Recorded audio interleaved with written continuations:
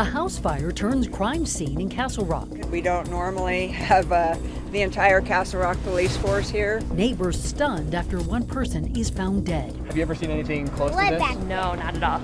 Under arrest, police believe they have the suspect in a string of property crimes. I think he's responsible for close to $500,000 worth of property theft. While investigators believe it could be even higher. And an expecting mom chooses quite the public location to welcome her little ones. Is this the craziest thing that's ever happened in your 15 years here?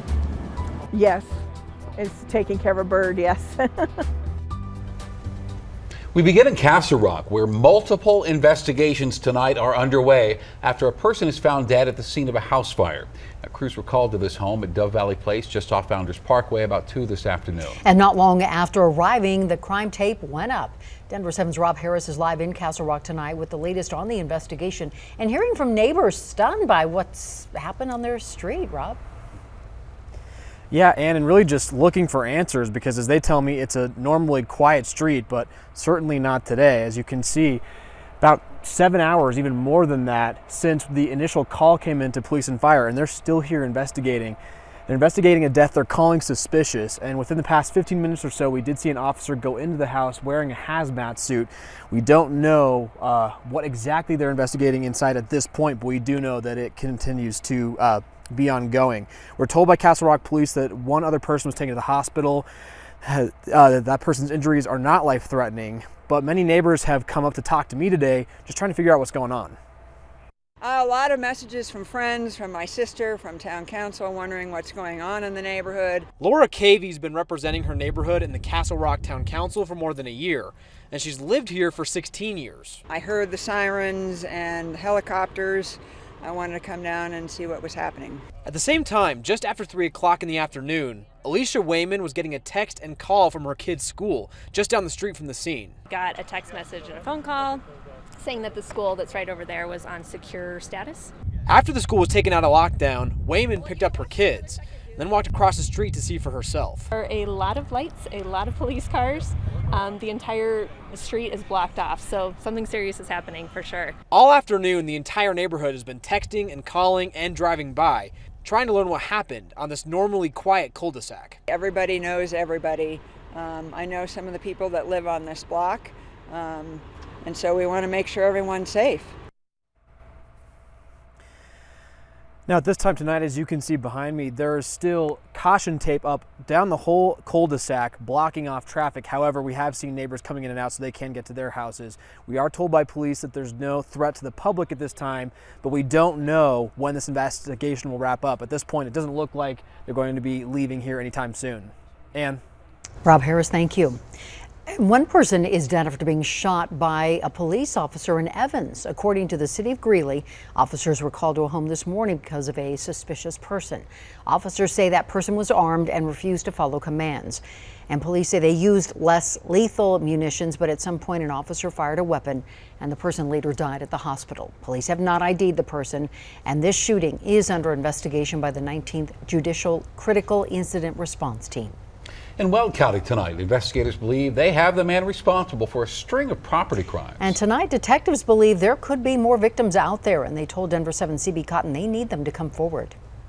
Obviously, we're very shocked. Shocked because Rustin Fietner thought his locks were secure enough. This handle was completely broken off. But a thief found a way to break in and break hearts. We just lost a lot, right? And now here we have to invest even more.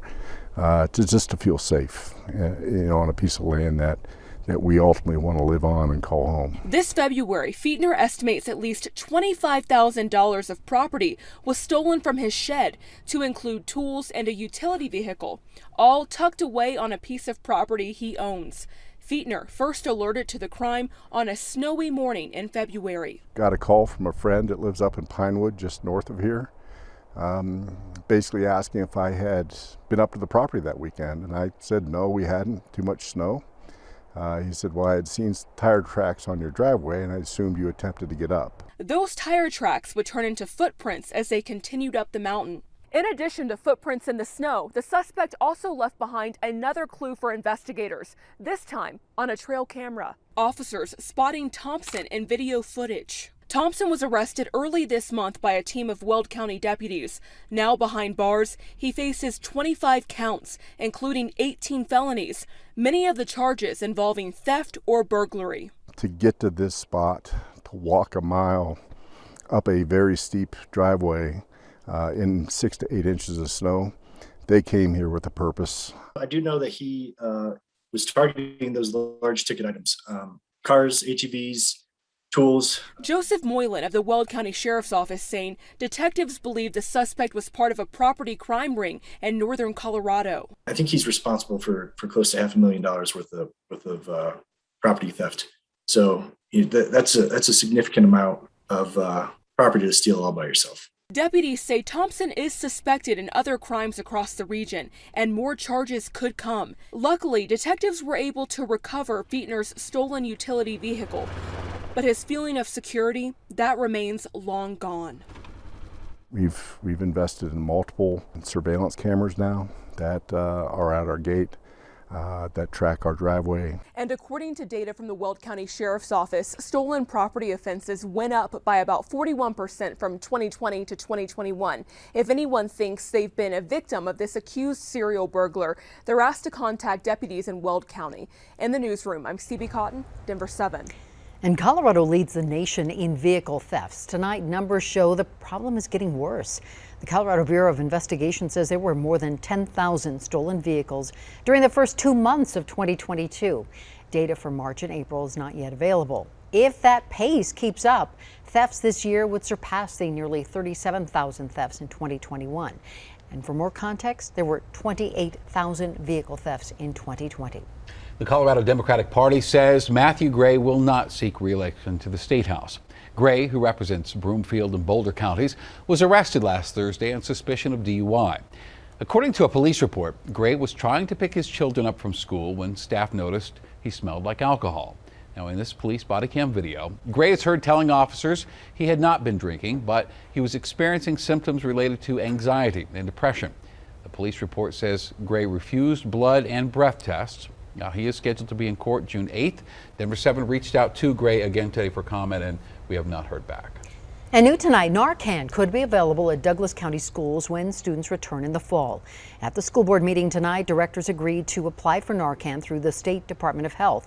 And if approved, it would be stocked at all Dougco schools by August. Narcan is a life-saving nasal spray that is used to reverse the effects of an opioid overdose. Now, we checked and found Narcan is already available at other school districts, and that list includes Boulder Valley Schools and District 11 in Colorado Springs. Who could forget those images from last summer? That massive mudslide spilled onto I-70 in Glenwood Canyon and shut down the interstate for weeks. Well, tonight, CDOT's putting in place proactive measures should this ever happen again. Now, they include constructing a new bathtub-like feature along the side of the road. It's basically you dig a hole before the road or a culvert so it allows the debris to come down, because the main thing with these debris flows, it's not just water. It's a whole lot of mud mixed in, rocks, trees, all the stuff that plugs a culvert. And keeping I-70 open during the summer is essential for those who live and work in Glenwood Canyon. Ken Murphy runs Glenwood Adventure Company. He tells Denver 7 that no matter what, lessons learned from last year have made everyone more prepared. We're more prepared for anything that throws at us for the next few years, whether it be just construction lane closures or, whether we have another mudslide. CDOT says more than $20 million were spent to reopen I-70, along with ongoing engineering contracts. The majority of that cost was paid by the Federal Highway Administration. Winter Park Resort is trying to alleviate housing concerns for its workers. The resort says it's in the process of getting final approval to build a new complex to house its workforce. This complex would be made up of 2 buildings and would accommodate about 300 people. And the plan is to begin construction this summer. And Denver 7 has been following the housing crunch impacting mountain and resort communities like Winter Park. Last year, the town council dedicated $325,000 to a program incentivizing property owners to convert short-term rentals into long-term rentals for people living and working in the community.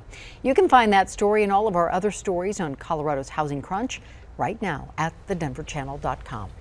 A historic moment is just hours away. Now, this is a live look from NASA's Kennedy Space Center in Florida, where in about 4 hours, a SpaceX flight will take Colorado native Jessica Watkins and 3 others to the International Space Station. And when they arrive, Watkins will be the first African-American woman to serve a long-term mission aboard the ISS. And we talked to her just a couple of weeks ago. She says she has been honored to be part of the legacy of black astronauts. But what she's looking forward to most is the ride up.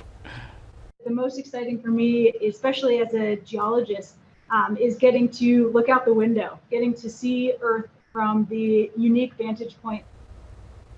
Watkins is not the only astronaut on this mission with deep Colorado ties. The commander of the flight, Kjell Lindgren, a graduate of the Air Force Academy, CU, and CSU.